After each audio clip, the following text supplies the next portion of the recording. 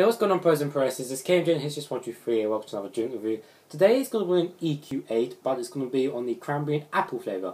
Now, a while back I reviewed the orange and passion fruit EQ8 and it was superb, it was spot on, it was lovely. Because it was lightly sparkling. This one's got ginseng, green tea and guarana with it as well. And the reason why I like these drinks is because they're only all 5 a day, and lightly sparkling is better than full on fizzy. Just it just feels, well, not feels better, but tastes better and just feels better in your mouth, I'd say.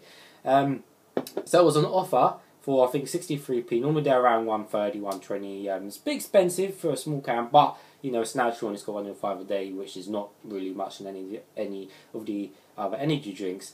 And I got this particular one from Morrison's, believe it or not. So it was on offer there. So it's nice and cold. I've got a cup, and let's get straight into it. And hopefully it doesn't explode over me.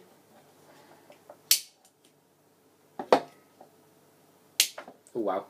I think a little bit come out there, but it's alright. Got a feeling it's going to be nice as well, because I like cranberry juice as a whole, as like a distilled juice, so. See, it smells like apple. Amber with off cranberry in it. Not off as in out of date, but like it's diluted, you can definitely tell the apple's in there.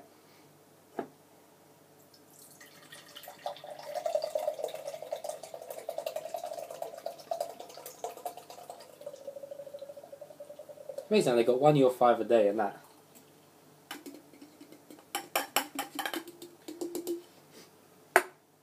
So I already said about the smell. The appearance is red, just like cranberry juice or any red berry juice of some sort.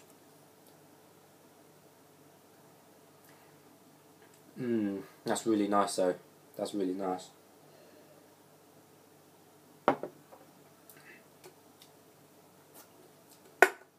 After tasting that though, definitely more the cranberry side compared to apple. And I said I like cranberry as a drink, so I'm gonna say that is really nice because I love cranberry. It smells with the dilution, but compared to the taste, it's definitely more the cranberry rather than apple. Not much of apple in that in the taste at all, actually.